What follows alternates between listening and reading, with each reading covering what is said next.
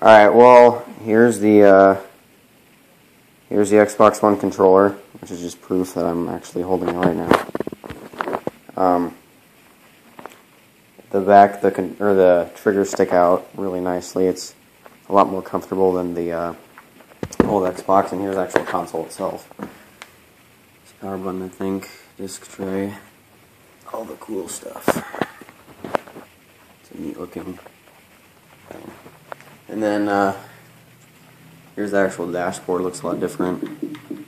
So you see there's pins, live TV, all that random stuff, but it's all pretty much like together. And here's the Rise beta, which I was playing. It's a pretty fun game.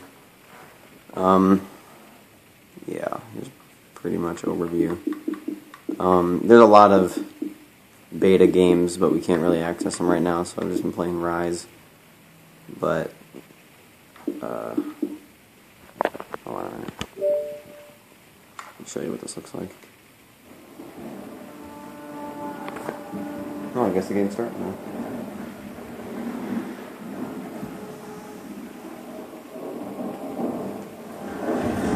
Attention, lads! The brave man tastes death once. Cowards doesn't fight. Okay, so then We've already spilled barbarian blood. I've already seen this intro, so I'm just gonna press the. I'll try to show you. I'll just press the home button. I guess, yeah. See, sometimes it doesn't work, but then it keeps playing. It just kind of minimizes it. It doesn't actually exit out of the game. Sorry about this. It's kind of loud. And this is pretty still buggy. Like it has a lot of bugs in it because it's the beta.